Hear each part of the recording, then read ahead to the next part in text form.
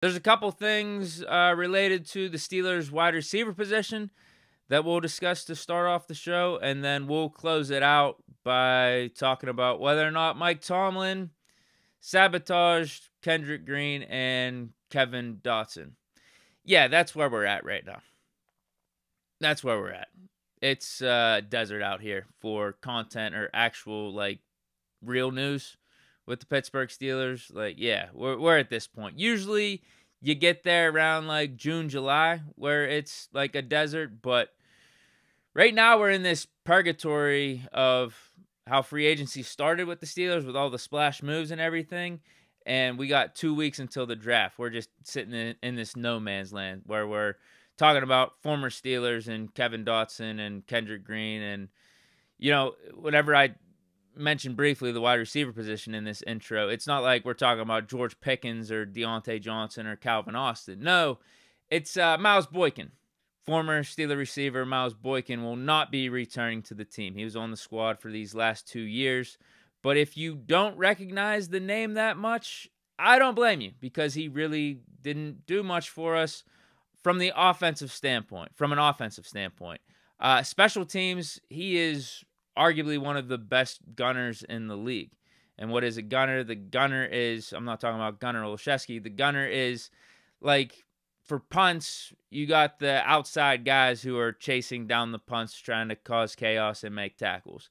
Him and James Pierre were our starting gunners for, I know, at least last year. I guess even the year prior.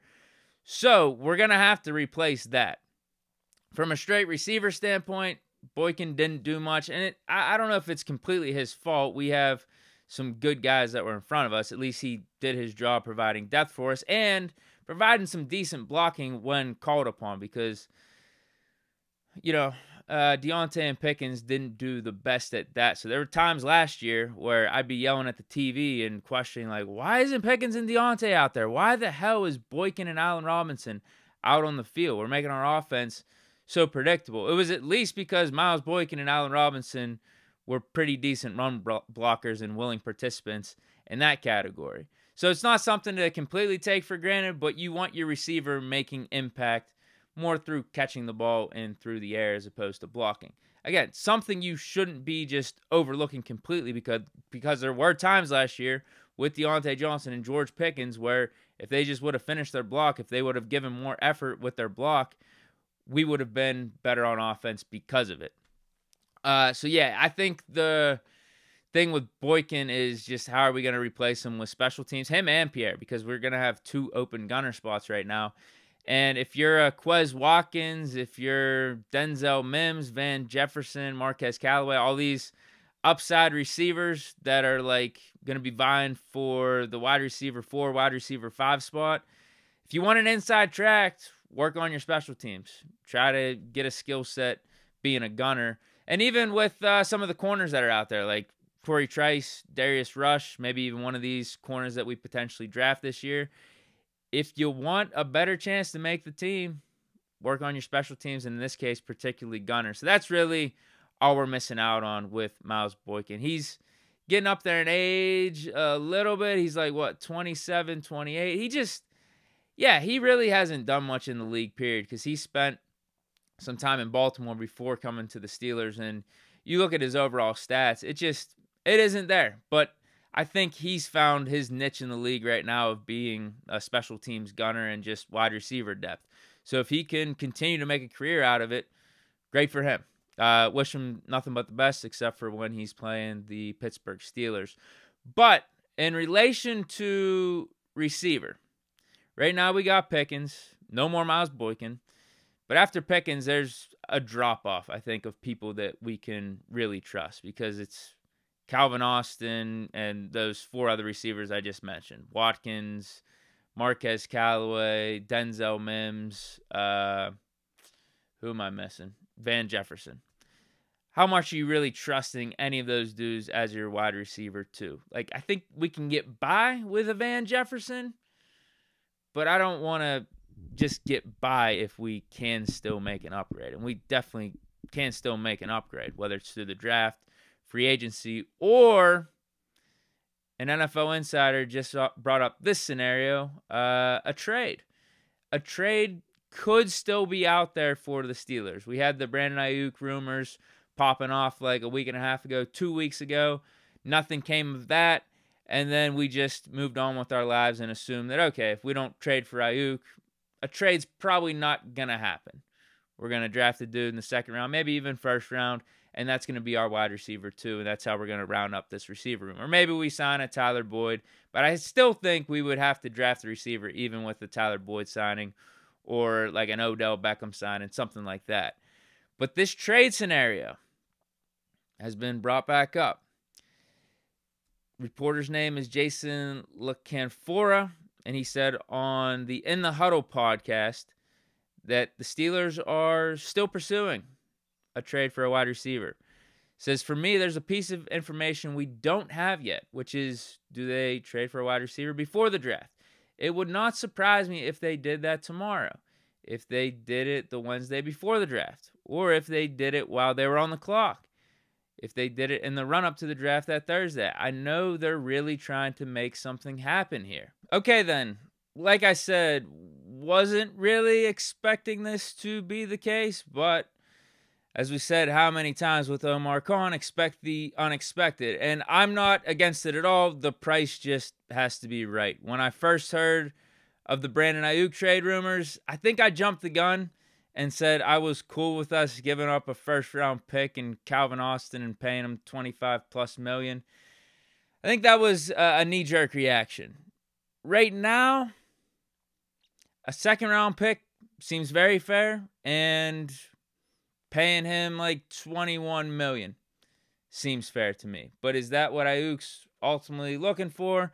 I don't know. So that's why it could be a question whether or not coming to the Steelers would be the right fit for him, because he's probably looking for more money, $25, $26 million, and his production would dictate that, especially last year. Like, he's a really good receiver. But I have my concerns. Like, he wants this wide receiver one franchise money, but I don't know if he is that. He's had a really good system around him with Kyle Shanahan. He's had a Christian McCaffrey there, a Deebo Samuel, a George Kittle to open some things up for him. I don't know if you're a team trading for Ayuk, if you should have the expectations of him being like an A.J. Brown or like a Jamar Chase or Justin Jefferson, like that type of player. I could be wrong, but with the Steelers already having Pickens, I don't think you can afford to be paying another receiver franchise type of money like that, $25+ million. $21 million makes sense. That's around what Deontay Johnson was getting, just a little bit more. But what is Brandon Ayuk? An upgrade over Deontay Johnson. So I think that would be the perfect sweet spot for the Steelers. I don't feel great about paying Ayuk more than $25, $26 million, especially if you're giving up an asset. A second-round pick, I'd be cool with. First-round pick, not so much. So it's got to be, I think, for a receiver trade to work for the Steelers, this perfect sweet spot. Ayuk, like on paper, I think he's a perfect fit for the Steelers. Great compliment to Pickens, a better version of Deontay Johnson. Blocks really well, more physical than a Deontay. I think it's awesome. I think it'd be a great fit, especially if you're the Steelers and looking to go all in this season. You can afford someone like Ayuk. But how long is the contract? That's something else you got to consider, because you're going to have to start paying some of these young offensive weapons like a Pat Freiermuth, George Pickens, Najee Harris, Broderick Jones, even Russell Wilson or Justin Fields. Like, depending on how this season goes, like, you're going to have to start paying some money to a quarterback. So how long is Brandon Ayuk's deal? Like, these are all questions that have to be had. But if the Steelers want to trade for a receiver, they just don't want to look in the draft, and they want a top 10, top 15 type of guy, Ayuk is a name. Other guys that you could throw out there, T. Higgins, Cortland Sutton, probably not going to cost as much to get a Sutton, but for a wide receiver too, a guy that has familiarity with a Russell Wilson, a former Pro Bowler, that one could make sense. Like, I could live with a Cortland Sutton being wide receiver 2 for us. I could live with that. Then we don't have to draft a receiver in the first 2 rounds.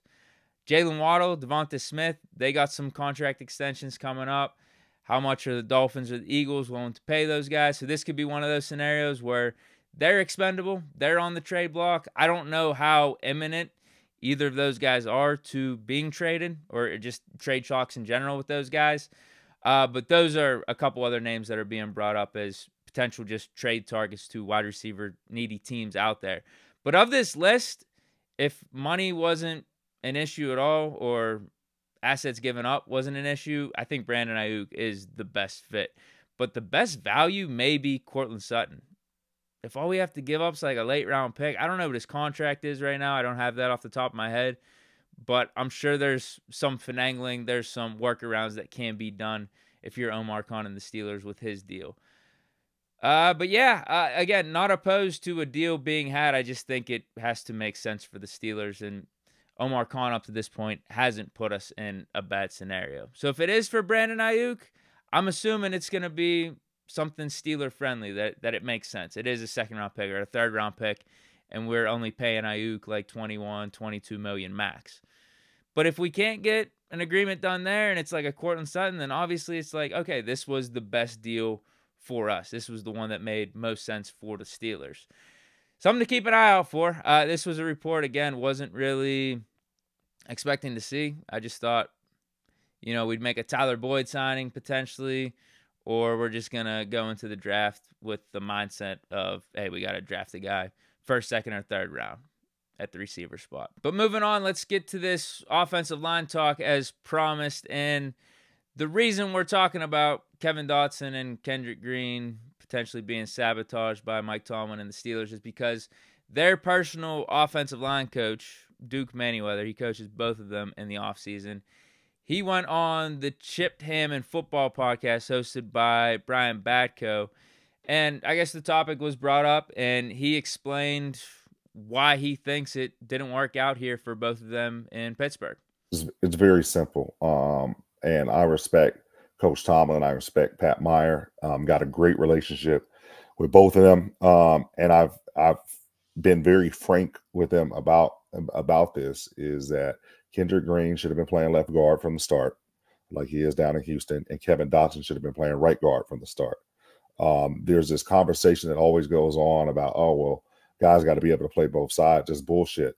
If you're drafting a guy, and I understand getting your best five, but if you're drafting a guy and you have the opportunity to play him at his college position that he's had success at, play him at that position. Kevin Dotson had, 50-something starts for Louisiana Lafayette at right guard. Left guard was never comfortable for him. It was never, really where he felt that he can do some of the things that he was doing. And I think he played some games at right guard in Pittsburgh his first year, and he thrived. He looked very promising there. So I was always a proponent of having KD at right guard and having KG at left guard. So I agree with the Kevin Dotson side of this, because Dotson was legitimately a good player for us. Like, he was a solid starter. Could he have been better? Sure. Did he have a bad moment here or there? Sure. Were there some unfavorable reports out there on him and his work ethic and potentially being in Mike Tomlin's doghouse? Yeah, that was there too. But when he was on the field, he was legitimately a good player for us. So I can only imagine if we were to have put him in his right position over at right guard. He literally played, I think outside of like a game or two, all of his starts, all of his minutes, all of his snaps were at left guard. His position is right guard. Like, he said that he came on the podcast back in his rookie year and said, like, yes, I prefer the right guard spot. And when you look at just the little time that he had at right guard versus his time at left guard, like, yes, right guard is his natural position. The problem with how everything played out, though, is the only reason he got that spot starter to at right guard is because David DeCastro was hurt in Dotson's rookie year. So if you're going to play Kevin Dotson, you're not going to be taking out David DeCastro, the Hall of Famer. No, you're going to put Dotson over at left guard. And then the following year, maybe this would have been the Steelers' best opportunity to put Dotson back to his natural position, because I think we didn't really have anyone for most of the offseason at right guard. I think there were talks about DeCastro, whether or not he was going to come back or not. He ultimately retired. No, we cut DeCastro. And I think we just still stuck with Kevin Dotson at left guard, even though there was an opening. We ultimately signed Trey Turner, put him at right guard, but that could have been the chance for the Steelers to put Dotson at right guard and see what he was capable of. But then the next offseason, we signed a James Daniel. We put him at right guard. Kevin Dotson stays at left guard. So, yeah, I think Steelers missed out on an opportunity to put Dotson at his natural position. Now, after his first 3 years there, was there legitimate reason to look for an Isaac Seumalo and try to upgrade the position? Yeah, I get it, but I also think we could have went into 2023 with Dotson being our starting left guard. But that obviously, seeing how he did with the Rams this last season, it would have been a disservice to him. So, yeah, I do think the Steelers missed out on Kevin Dotson's full potential. There was maybe a little bit of a sabotage element going on there. But then you do have those reports, as I mentioned, about Tomlin not really seeing eye to eye with Dotson and how Dotson handled his work, I guess. So it's not surprising with how everything played out, but it is unfortunate. I don't think we completely did right by Dotson. Now, Kendrick Green, I get the argument because even Big Ben said that Kendrick Green should have never been playing center. He said, I think his position is guard. Meanwhile, for whatever reason, this is where you can question what the hell the Steelers were doing with their offensive line evaluations and just how they were constructing this roster for Ben's final season. Hashtag the sabotage. If you know, you know. Like, we had him out there as the starting center for his rookie year, even though you got people that know football like a Big Ben, other people, Duke Manyweather brings it up right now. Kendrick Green's more fit for guard, so why the hell are we putting him at center? Now, we needed a center. Pouncey retired. But, yeah, I guess you could say we didn't completely do right by Green in doing that. But I just don't know if he's that good of a player either, because we also have tried him out at guard. And in some of those preseason games where he's been playing guard, it doesn't look good. Yeah, we even got to the point where we had to try him out at fullback. So, yeah, I think the argument's more justified with Kevin Dotson and a sabotage taking place as opposed to Green. Now, I will admit, maybe we didn't set up Green for the best of success, but I just don't think he's flat out as good as Kevin Dotson. Now, we'll see how the rest of his career plays out with the Texans and whatnot, but as of right now, yeah, I think the case for Kevin Dotson being sabotage is much more valid than Kendrick Green. But that's it for today's show. Let me know your thoughts down in the comments on Miles Boykin leaving. If a receiver trade is on the horizon, who would you want to pick up of some of the names mentioned? And maybe there is a name out there that I didn't mention that's on the trade block. And then any thoughts on Kevin Dotson, Kendrick Green being sabotage here. But stay chilling. Hope you guys enjoyed. Peace.